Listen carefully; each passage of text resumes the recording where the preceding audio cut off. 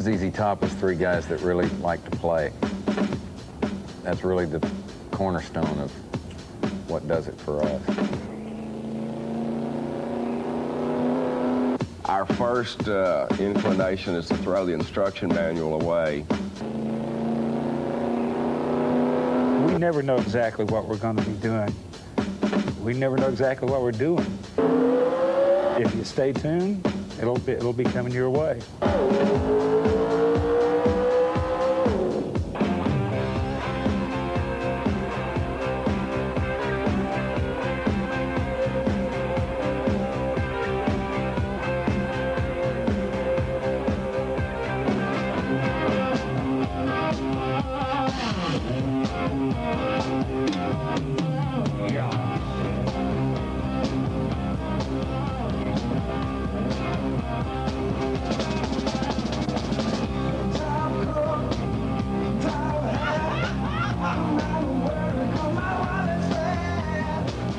The very first time the three of us played a song together, we played a shuffle that lasted for hours.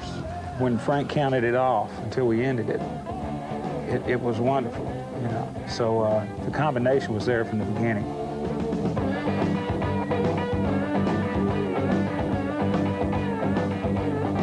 When the playing began, we knew that there was something that seemed to feel right. It was a logical magnetism. Even though I started playing about when I was 13, my troubles didn't really start until I met these guys.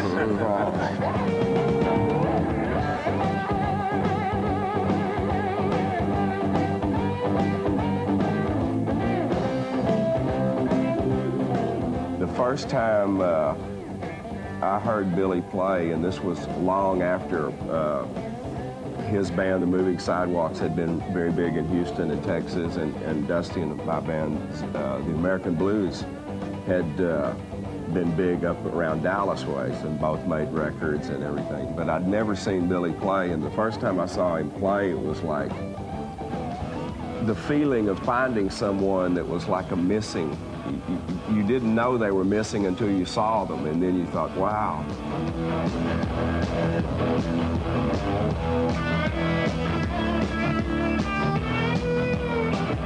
We've all known each other through the Texas connection, and it was instantaneous.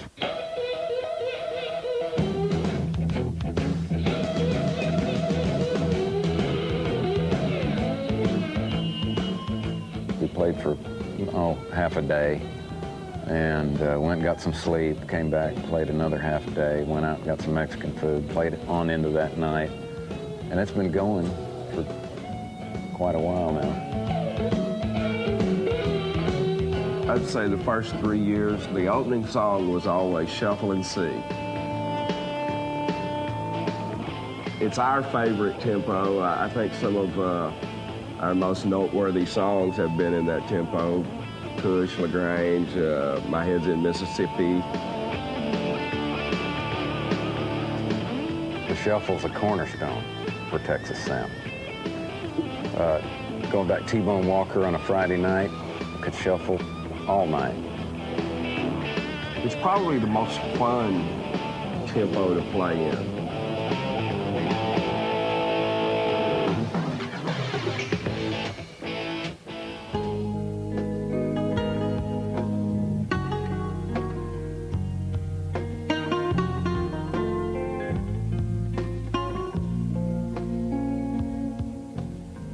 When you grow up in Texas, you listen to the radio, you hear all these musics. Country, Jesus. Hillbilly, blues. R&B. It's all there. All of this mixes together and overlaps. Texas is very large, so when you're driving across the state, it gets kind of lonely out there. And your radio is your link, you know. And they had the border stations on the other side in Mexico with 500,000 watts just blasting. There was religious shows, and they would play 30 minutes of religious music, and then there would be a blues show, hillbillies. anything you wanted to listen to, and it would be coming through clear as a bell because of this tremendous power. I heard it on the X. But that was the glue that bound all through Texas, was these stations that were so loud that I think you could hear them in Chicago on a clear night. It all plays in that mysterious role of influences. Bo Diddley's been an influence.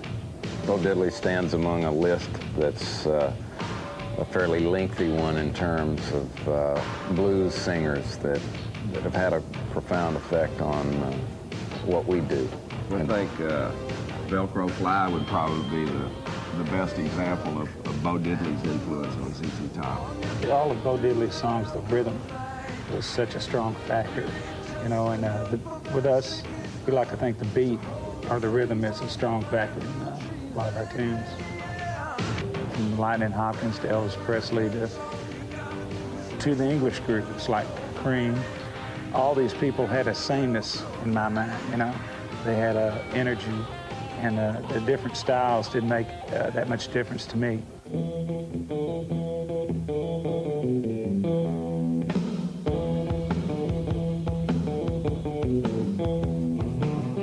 Probably one of the biggest influences in the early days was Ginger Baker. I mean, you couldn't be a musician around Texas and not want to be like the Cream.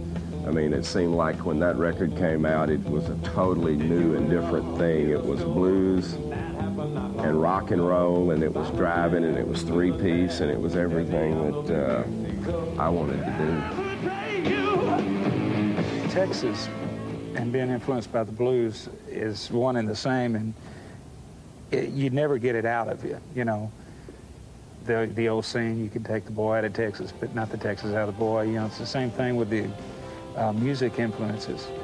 The funny thing is, you bring all of these influences in, you bring them into this strange place called Texas, and it does something peculiar, and yet it's very identifiable.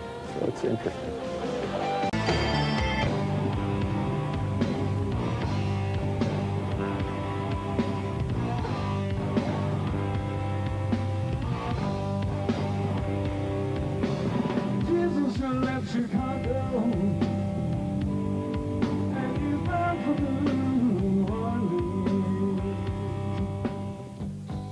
I grew up in Irving, which is a suburb of Dallas. Never really, liked music, but never really thought about playing music until the Beatles did the Ed Sullivan Show. Saw that night and changed my life.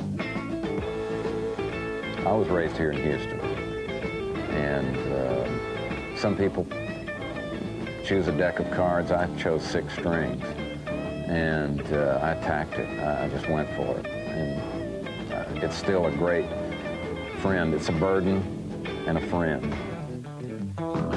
I was born and raised in Dallas, Texas, and I started singing about the age of 8 with my brother Rocky in front of the little bands that were playing these little beer joints. And I remember the reason I thought I turned professional at 8 is because they'd throw change on the table beside us. My brother was singing harmony, and I asked my mother who the money was for. She said, well, it's for you.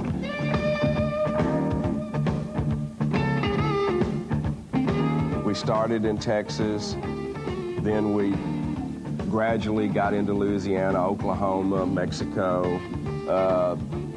Just kind of grew like this. I mean, it took 3 years maybe for us to get across the Mason-Dixon line.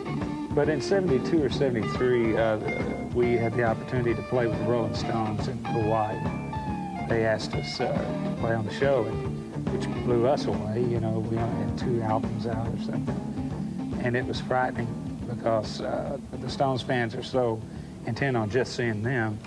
And we wore cowboy hats and wore boots and jeans and played rock and roll, and people didn't do that back then. But we did well on those shows, and that gave us a pretty big boost.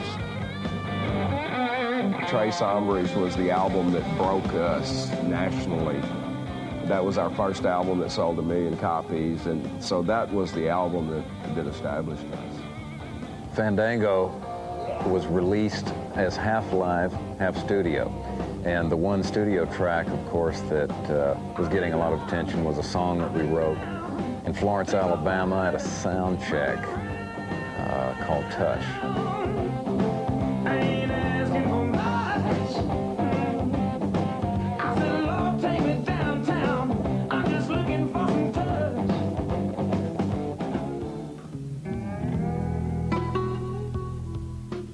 Following the worldwide Texas tour, which was '76, Frank took off for the Caribbean. Dusty wound up in Mexico somewhere. I took off for Points Beyond.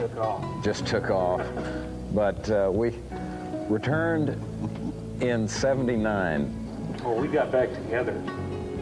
Billy's beard was getting very long, and so was mine. We didn't know about one another, you know. And what started off as a disguise turned into now a tradition. One of our favorite tracks on Tequila was Cheap Sunglasses. The origin of that tune perhaps came from the fact that when you work 300 days a year and you're driving, a lot of times the morning hours are spent behind the wheel trying to make it to the next show. A pair of sunglasses, more than likely they would be picked up at a truck stop for not very much money. Will get you through that morning. We recommend them. Go get yourself some cheap sunglasses. In 1981, we did an album called El Loco. This was probably our first effort in using any sort of instrument other than guitar, bass, and drums and the horns that we'd played on the Guaya. You know, El Loco, we felt good about. You know, it felt good to spread our wings a little bit more, so to speak. So that was kind of the threshold that we explored and went on into a little further with Eliminator. We learned about video 6 months before our Eliminator album was being made. Frank had called me up. He says, man, there's a real interesting music show on. And 8 hours later, he called me back and he said, how long is this show? And of course, it was MTV, which was 24 hours long. And about a day later, we figured it out. That was really the first exposure to music video that we had. So when we decided to do one, we went in with the same feeling as we do writing songs. You know, like, let's have some fun with this and we'll see how it works. So we just jumped with both feet in the middle of it. Billy had made the Eliminator car previous to our cutting of the record. So when the record came out, we decided to name it Eliminator.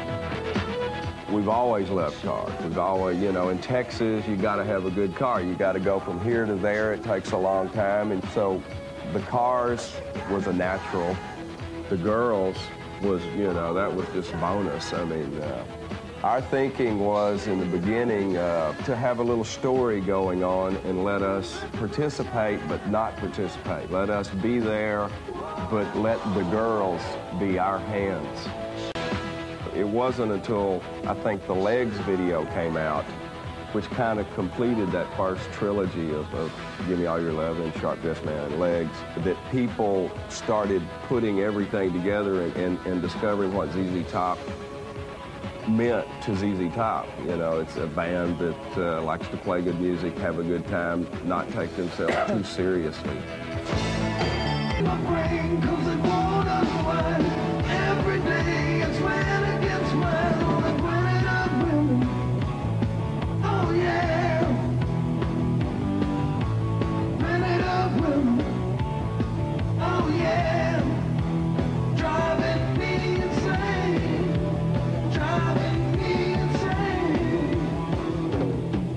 When we went to make the Recycler record, we had prepared a body of material that was fairly similar to Afterburner. Where is that? Oddly enough, the Recycler record had a lot of bluesy return to roots elements. We got to the studio and our equipment was lagging behind a couple of days. We went up to Memphis early and found some instruments there that we could, you know, play on. So we set up a studio set of drums, and Billy found an old guitar somewhere, and we started playing a shuffle, of course. So we sat down and wrote My Head's in Mississippi.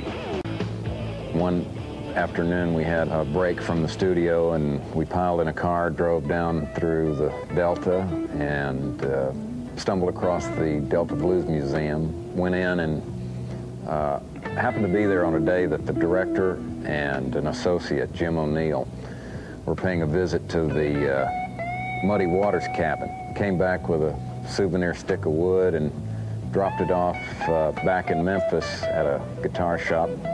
Shortly thereafter, a bona fide piece of playable blues memorabilia was born, the Muddy Wood guitar. And it was the band's contribution, I guess, back to what we felt we had based a career on, this art form called the blues.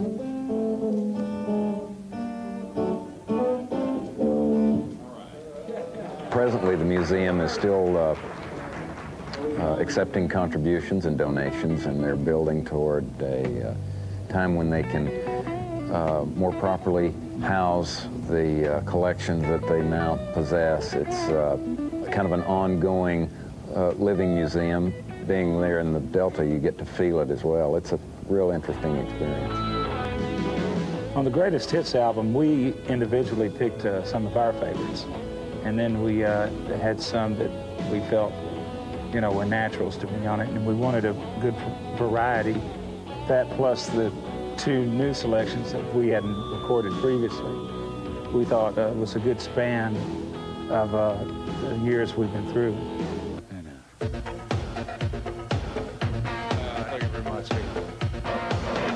Viva Las Vegas is not necessarily considered one of Elvis's most famous works, but it's certainly one that has a lot of glam and trash that appeal to us.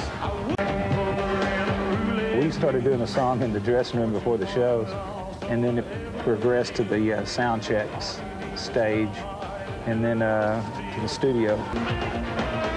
We all love Elvis, you know, a lot, so it was easy to decide to do an Elvis song. When I was around 8 years old, I started singing Elvis Presley tunes, and my mother was a big Elvis Presley fan, right? So I've been working on Elvis' voice a long, long time.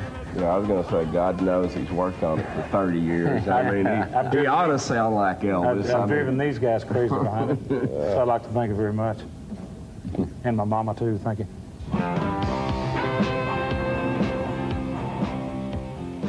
The thing is that people that listen to us early on, a great deal of them are still listening, you know.